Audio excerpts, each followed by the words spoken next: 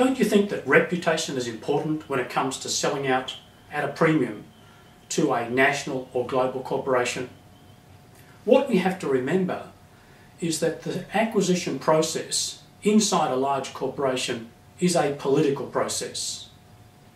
You do need a champion who will represent you inside the corporation, who effectively will sell you into senior management.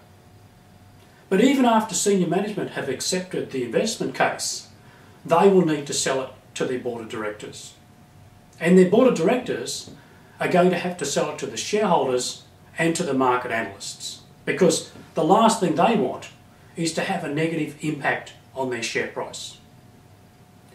So what's their best protection?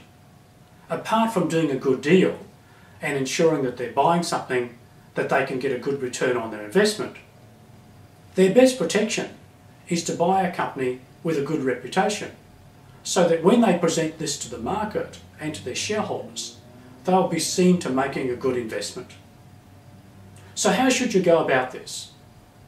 Well, you should work with your industry association at the industry conference and exhibitions, presenting papers, perhaps with the industry journal, writing articles.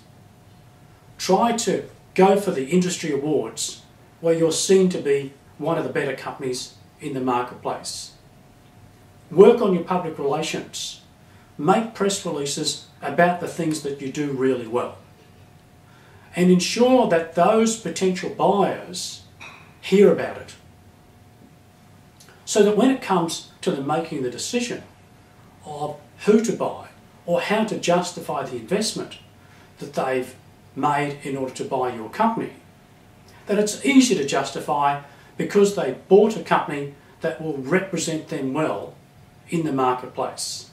They're buying a company that does things. They're buying an innovator, they're buying a leader, they're buying a company that makes things happen, that wins awards, that develops new products, that opens up new marketplaces. So the market will see not only are they making an investment in capability, but that capability can translate into things that the corporation will be able to do in the future, and that will put a positive spin on the investment.